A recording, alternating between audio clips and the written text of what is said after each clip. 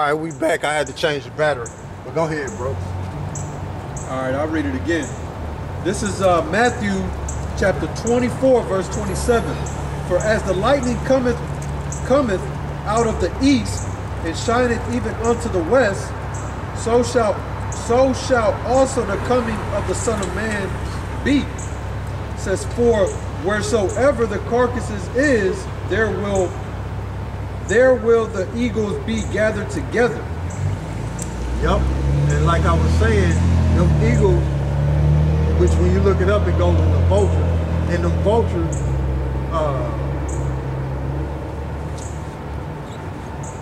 vultures, are in the flesh of men is gonna be in the belly of the vulture. But also, it let you know that that it's the end of Esau's empire, and this world is about to die, man. His rulership is about to die, man. So what I want is that in a different translation. All right, this is the Bible Hub.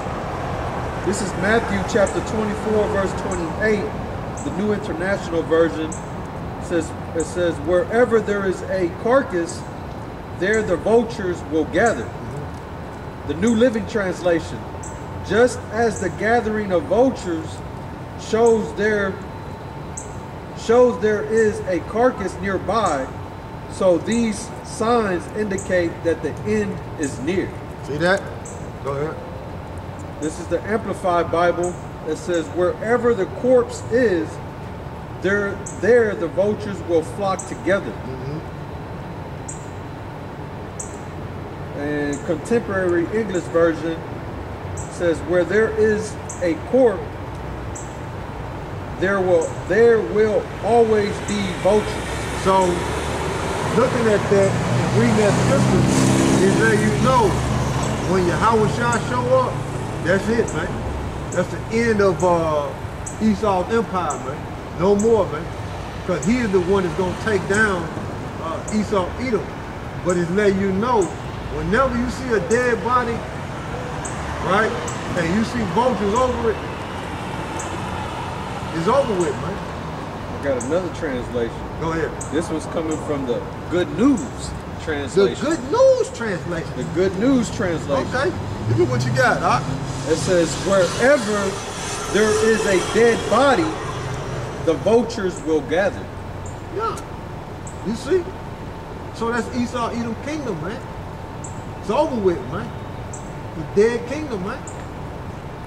You see? All right. So, is there any more on that scripture? That particular verse on down. You was reading on down. With Yeah. Go ahead. Let me just read verse 29. It says, immediately after the tribulation of those days shall the sun be darkened, and the moon shall not give her light, and the stars shall fall from heaven, and the powers of the heavens shall be shaken. That's right, man. So what I want to do is jump to Revelations 19 and 17. Revelation 19 and 17. All right, this is Revelation chapter 19, verse 17. It says, and I saw an angel standing in the sun. So John the Revelator, you know, seen the angel standing in the sun. And then Matthew recorded to where he seen YAHAWASHI coming back, right? And John the Revelator seen the angel standing in the sun. So when he seen that angel standing in the sun, that represented that angel had authority. So the angel was with YAHAWASHI. So that's letting you know YAHAWASHI and the angel's gonna have the authority on earth, standing in the sun. You see? So go ahead, bro. It says, and he cried with a loud voice, saying to all the fowls that fly in the midst of heaven. See? Fowls that fly in the midst of the heaven. Just like it was saying in Matthew 24, talking about the eagles who goes into vultures. See? Go ahead. Come and gather yourselves together unto the supper of the great Most High. You see? The great power. You see? So at the end. So that's showing you right there that YAHAWASHI and the angels gonna have that authority, man, on the earth, man. You see? And that's our power, the Israelites. Nigga like you, those are Native Americans. You see? That's our power. Go ahead. This is verse 18. That ye may eat the flesh of kings, and the flesh of captains, and the flesh of mighty men, and the flesh of horses, and of them that sit on them. See? And the flesh of all men, both free and bond, both small and great. You see? So those fowls gonna have a feast in the flesh of the people. It's gonna be in the belly of the fowls, man. The end, man. The end of Esau's kingdom, man. You see? So drop that and give me Revelation chapter 6. Verse Revelation chapter 6. Let me know when you get over there. Okay. All right, verse 13, all the way down to 15. All right, this is Revelation chapter 6.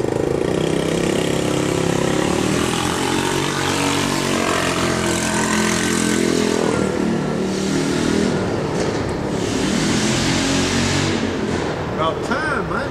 Why come on out here, man? What time is it? What time is it? Come on, bro. I think, like I said, I think it's 5:30, 5:29. Yeah. What's the day today? November 23rd. This is Saturday, 2026. I mean, 2024. I'm jumping. Man, I will be out here by that time. Lord willing. Shit. Too much to speak Man, of the oh future. my goodness. Too much to speak Oh of the my future. goodness, brother. You messing up, brother. You said 2026. What you trying to do to us, brother? Trying to hold us hostage?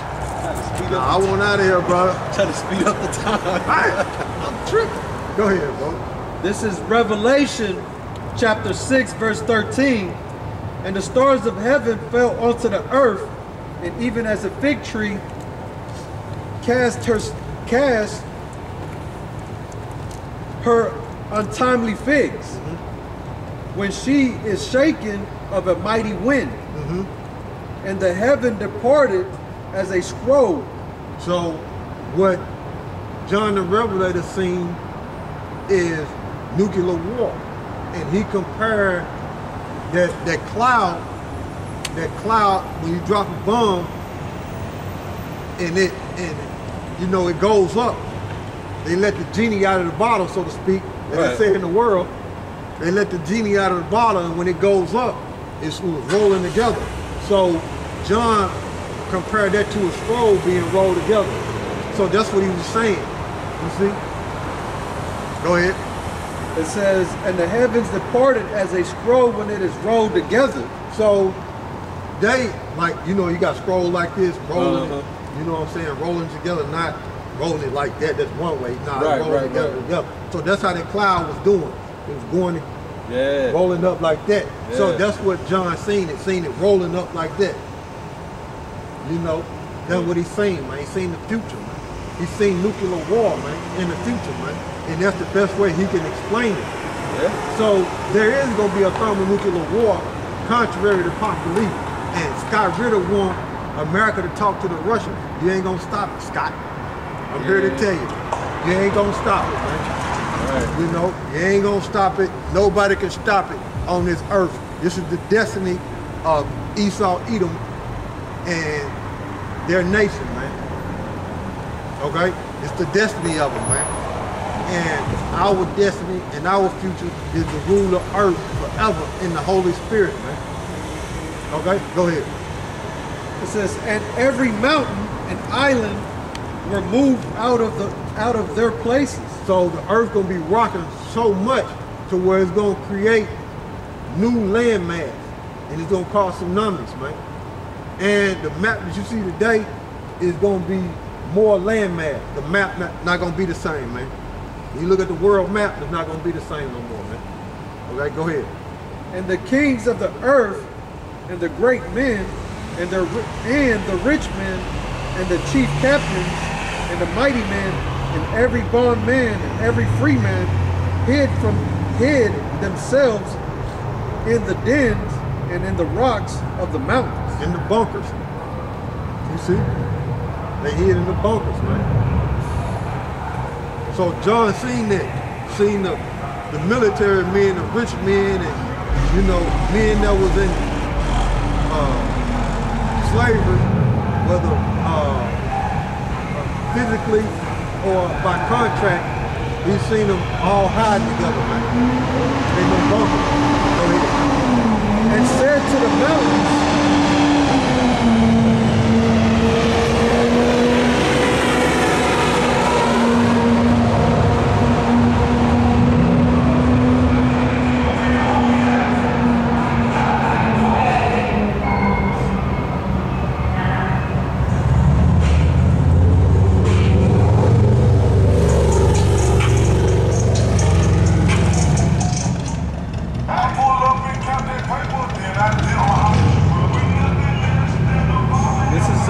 this is verse 16, and said to the mountains and the rocks, fall on us and hide us from the face of him that sitteth on the throne and from the wrath of the Lamb. See? So they was trying to hide from YAHAWASHI, man. You see? Go ahead. For the great day of his wrath is come, and who shall be able to stand? Who shall be able to stand? Give me Ezekiel 32 and 7. Ezekiel 32 and 7. And America gonna be a desert, and when this place get hit, it's gonna be a nuclear winter, and it's gonna block out 90% of the sunlight, the moon, and the stars, bro. You see? The brother found it out to where it said 99%, but mine said 90%. So we'll run with that. Right?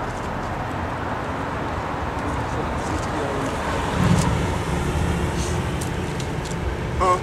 You said Ezekiel, what was it again? Ezekiel 32 and 7.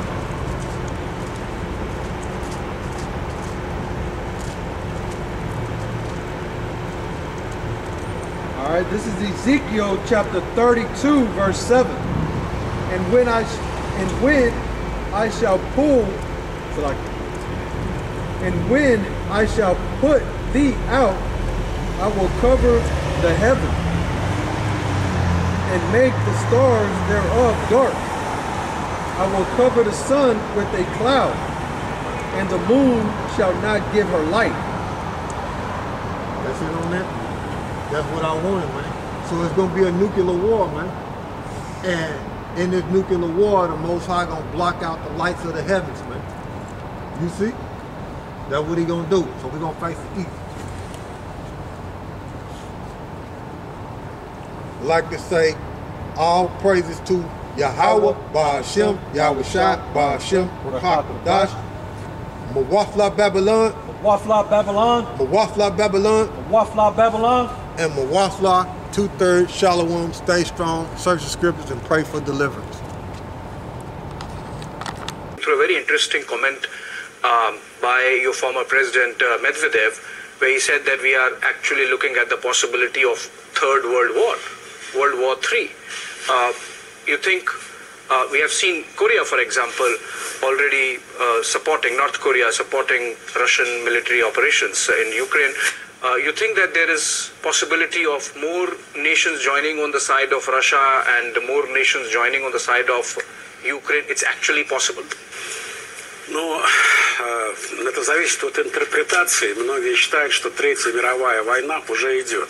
Потому что эта война, идущая война, это война за новый мировой порядок. И, конечно, уже сейчас против России воюет коалиция из 50 государств. Serious moment that I come before the committee. Defence intelligence will reveal today that the front line is now less stable than at any time since the early days of the full-scale Russian invasion in February 22. And we've seen in recent weeks a very clear escalation from Putin and his forces. They've stepped up attacks on the energy system in Ukraine ahead of winter. They've stepped up attacks on civilian centres, killing children. They've deployed at least 10,000 North Korean troops to the battle line. And there are unconfirmed but media reports today of Russia firing a new ballistic missile into Ukraine, which we know have been preparing for months. So that while the Ukrainian actions on the battlefield speak for themselves, Mr. Chairman, be in no doubt that the UK government is stepping up our support for Ukraine, determined to continue doubling down our support for Ukraine. And this is what I told Minister Umarov in a long call on Tuesday. It's what I discussed with the US Defense Secretary Lloyd Austin on Sunday. And as I told you and the House yesterday, it holds for this committee as well. I won't be drawn on the operational details of the conflict. It risks both operational security, and in the end, the only one that benefits from such a public debate is President Putin. So-called hybrid grey zone activity, these attacks on critical national infrastructure, Russian aircraft buzzing our airspace on a regular basis, cyber attacks every day. This is happening now, and we've got to ensure that we've got the capability to fight that fight today, as well as deter for war fighting. If the British Army was asked to fight tonight, yes, it would fight tonight. And I don't think anybody in this room should be under any illusion that if the Russians invaded Eastern Europe tonight, then we would meet them in that fight. That would be the first point I'd make. Patrick Lancaster, right now we are here with the Russian forces, particularly the Espanol Brigade. And an interesting side report we're doing on top of the overall report is we found some non-Russian fighters. Some fighters from Cuba, snipers here fighting for Russia in the Ukraine war zone. We're going to have a talk to them, communicate the best we can, and find out as much information and show how they fight and train. You got to open your eyes. Everything's not so simple.